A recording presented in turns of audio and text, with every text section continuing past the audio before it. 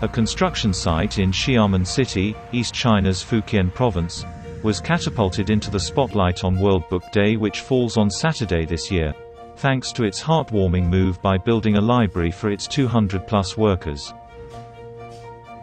The library is located in a container-type mobile room that is around 18 square meters.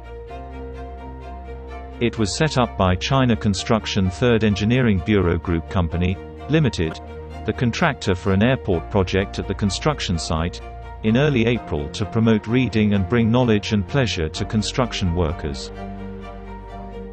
More than 2,000 books in different categories including management and fiction are neatly placed on shelves.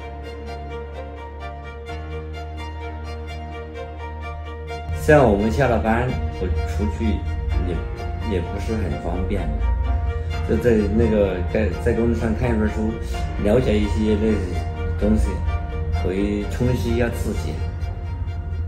这个图书屋还是很好的，各方面的那个都比较那个齐全，有的就是技术性的，还有就是像我们这个工地上的建筑。 有的图纸那些，有些我们也可以了解一下。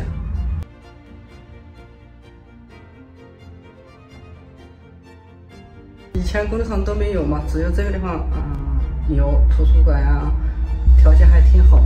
哎呀，就看那休息啊，煮饭呀，带孩子呀，带孙子呀那个东西，其实没事。有图书馆嘛，想不休息啊，可以过来。 在这块打磨一点时间嘛，休息点，对自己有家庭啊，也是上面都有好处的地方。